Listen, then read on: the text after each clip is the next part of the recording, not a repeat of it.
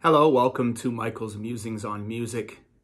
Today we continue our series on 3 stories about a composer. Today I want to tell you 3 stories about Joseph Haydn. Now the first 2 stories are about 2 of his symphonies, the Farewell Symphony, number 45, and the Surprise Symphony, number 94. So for about 30 years, Haydn was in the employ of the Esterházy family, and these were very rich, noble family. And Haydn was their Kapellmeister. So his job was to write music for the prince. And Haydn actually wrote an unfortunate number of trios for the prince's favorite instrument, the baritone. And no, I don't know anything about it either. But I digress. Every spring, the court would move to their country estate through the summer and then come back to the city in the fall. But for many years, this return to the city was getting later and later. And the musicians were quite upset about this because that meant more and more time away from their families in the city. So Haydn had an idea to give the prince a little hint about how the musicians were feeling. And so in his latest symphony, at the very end, he would stop writing individual parts. So when a musician's music had run out, he would extinguish his candle, stand up, and leave the stage. And this happened one by one until at the very end of the symphony, there was only 2 musicians left on the stage, Haydn and his concertmaster, playing this forlorn duet.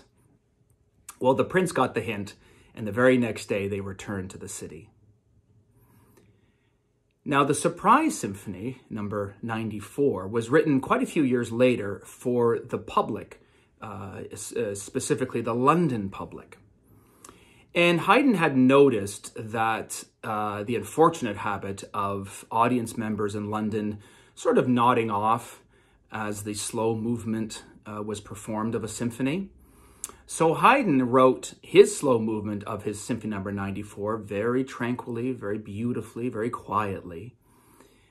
And then, as the music was getting softer and softer, the silence is shattered with this huge, loud chord. At the premiere, the audience nearly leapt out of their seats. My final story of Joseph Haydn is the curious story about Haydn's head. Now, when Haydn died, he was hastily buried in Vienna. But about 5 years after this, the Esterházy family, the family I was talking about that employed Haydn for many years, wanted to bury his body at their estate. So the body was exhumed, and it was discovered that his head was missing. Now, who could have done this? As it turns out, 2 amateur enthusiasts of the now debunked science of phrenology, which is the science, pseudoscience of feeling for bumps on the skull that will indicate certain personality traits and talents. And Haydn, being a very famous composer, was a great specimen to kind of do work on. So these 2 young fellows stole the head from the grave and kept it. Now, eventually the authorities tracked it down and had a suspicion that it was these two people.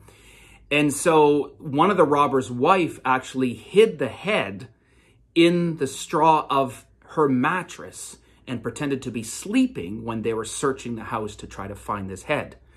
Now, after many trials and tribulations, over many, many years, it wasn't until 1954, so 131 years after the robbery, did Haydn's head and Haydn's body finally rest in peace together. Next time, I want to tell you 3 stories about Rossini.